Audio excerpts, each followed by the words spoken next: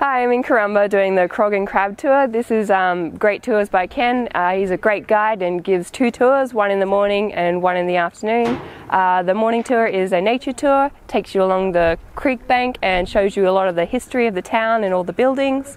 There's also a ship here to see. It's really nice and old and rusted, so it's good, gives you great photos. There's heaps of birds to see along the way. We saw some osprey nests as well as a few sea eagles, and got to see the kites coming down and feeding of the fish and the chicken that we've thrown. After that you get to see the crocs and the crabs. So we saw some great big crabs out there, and a few crocs as well, which are great for some photos.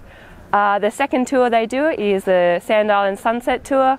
This tour goes out, you see a bit of history and the birds as well, but then you get to go out to the Sand Islands and have a nice prawns dinner, and as well as wine or champagne, and it's great for some photos.